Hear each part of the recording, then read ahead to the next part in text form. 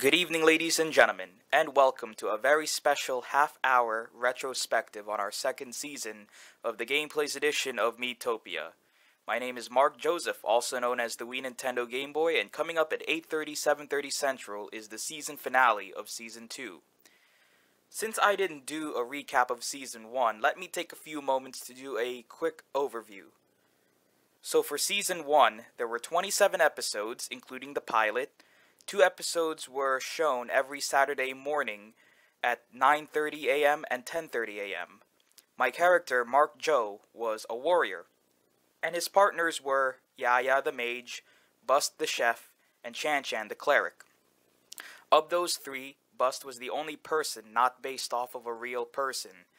Yaya is my real-life cousin, and Chan Chan is a family friend. We started off our adventure in Greenhorn, and major storylines include the introduction of the Dark Lord, our first interaction with the royal court, and dilemmas within the royal court, finally ending with the kidnapping of Mark Joe's first 3 partners in episode 27. So now here we are at Season 2. Season 2 covers episodes 28 through 37. The new ensemble assisting Mark Joe consists of real-life friends Alicia, Dawn, and Kristen. But, to begin off the second season, we begin with Mark Joe being alone after his first 3 partners are kidnapped. And not only that, but his title as a warrior was also stripped, so Mark Joe became a scientist. The land of Neksdor, which is a play on the words next door, is a contrast to the lush green land of Greenhorn. It is a desert area, with a pyramid, an underground maze, and a very Middle Eastern-looking town. Prominent enemies include scorpions, both scary and scaredy, cacti, stack, and murals, as well as enemies that were seen in Greenhorn as well. The first new partner for Mark Joe is Alicia, who is an imp. And also during that episode, the first episode of the second season, episode 28, Mark Joe encounters the great sage Brandy, who seems to be looking for a magically mysterious lamp. He warns Mark Joe not to rub it. After the brief encounter, Mark Joe welcomes his new partner, Dawn, the pop star.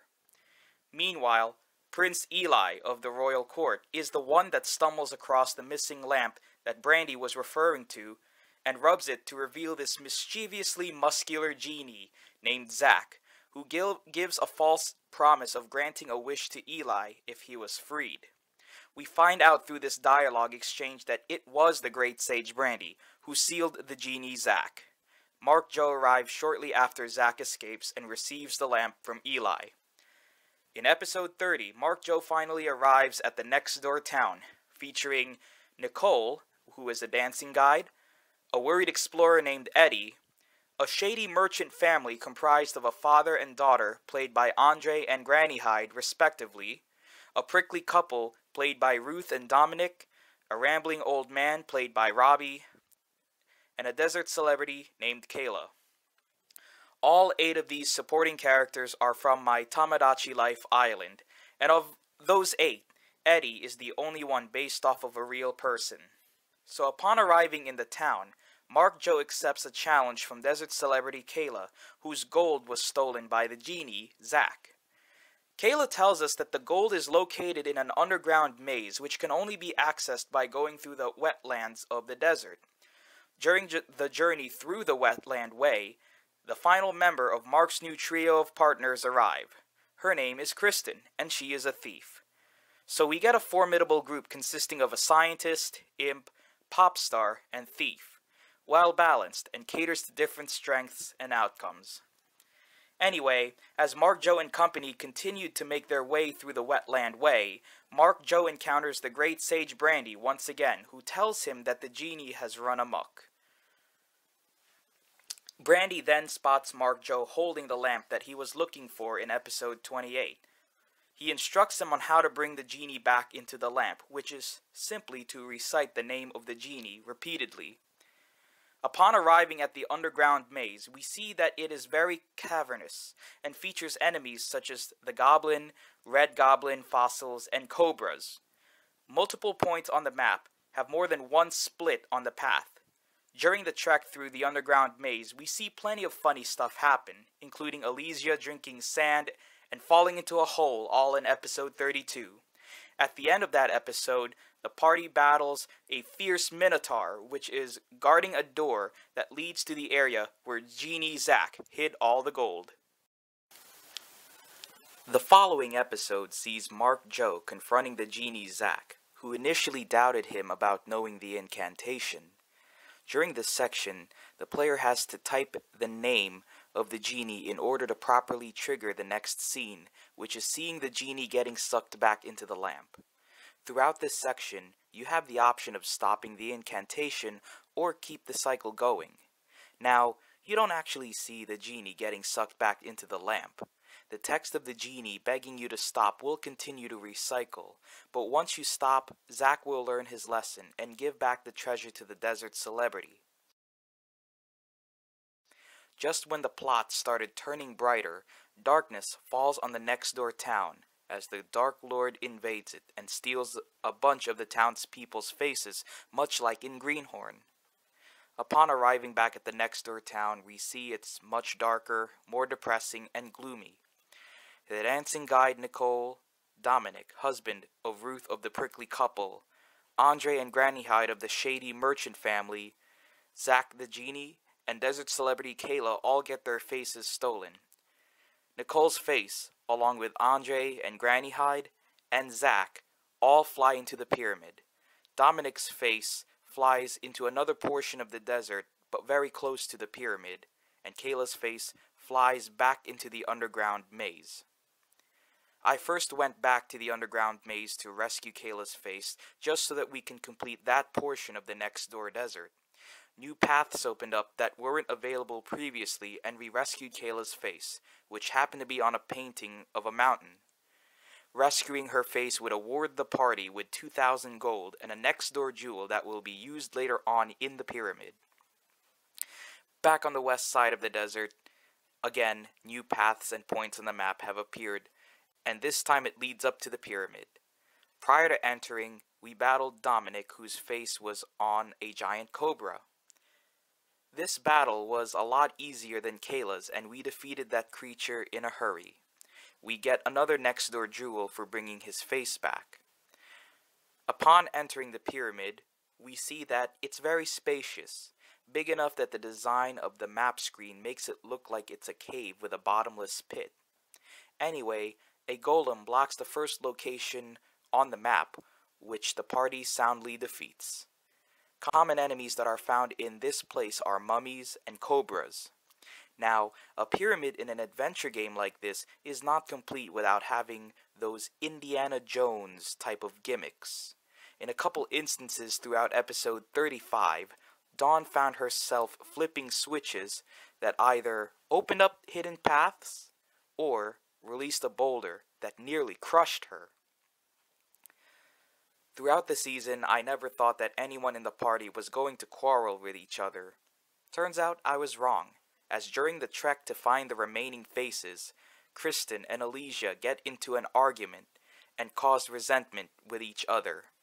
Not good, especially considering that the next battle happened to be the dancing guide Nicole's face, which was put on another painting, but this time on the Mona Lisa. Fortunately, not long into the battle, pop star Dawn was there to the rescue. Dawn had leveled up enough to have the ability to perform Love and Peace, which will remedy any quarrel that is happening within the party. This made defeating this enemy much better, and as a result of defeating Nicole, we received a third Neksdor jewel.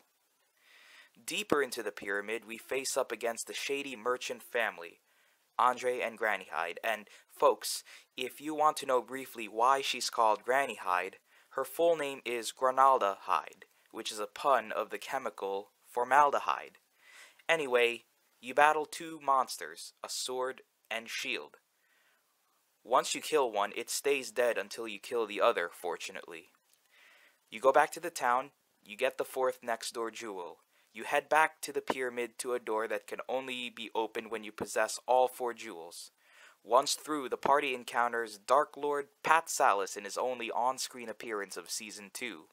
He possesses the last face, which happens to be the genie Zack, and puts it on a pharaoh's head, setting us up for the climactic battle in the pyramid. Pharaoh Zack's signature attack is putting a party member under a curse in which they have been brainwashed into thinking they are Pharaoh. It's not an incredibly hard battle, but it's a long one, and it got annoying, especially whenever the Pharaoh puts someone in the party in a curse. But once you defeat it, congratulations. Harmony has been restored in the Neksdor desert. Once our adventurers return to the Neksdor town, everything is back to bright, and Genie Zack experiences a change of heart. Time for us to head east, continuing to pursue the Dark Lord. In one of the pathways, a boulder blocks our progress. Fortunately, Zack, the renewed genie with his super-sized lungs, was able to blow the boulders away, allowing us to continue eastward.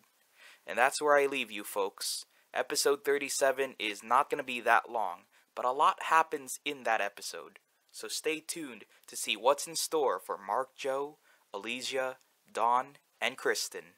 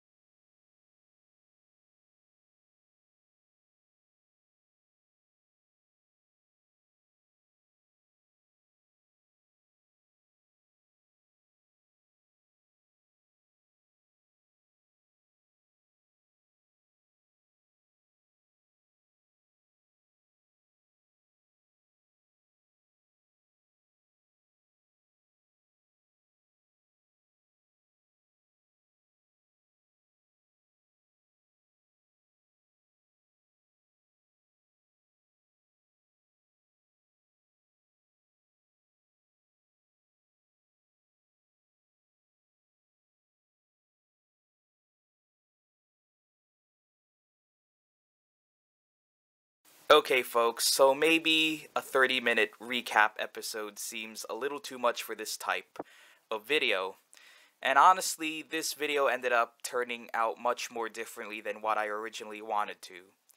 Folks, the problem is that while I'm no longer in college, Alicia, Dawn, and Kristen still are, and so it was next to impossible to try and get them involved in this season despite me saying in numerous episodes my eagerness to have them lend their voices for their me characters. I was also intending to have them be part of this uh, retrospective and react to some of the funny moments and have their input on what they thought of their characters and see if they can relate. Sadly, this is a day and age where everyone has their own thing to do and legitimately don't have any time to hang out, and I have to respect that. So, throughout the season, I try to space out the recordings so that everything lines up maybe around the time that college goes on a break, whether it's Thanksgiving or a 3-day weekend.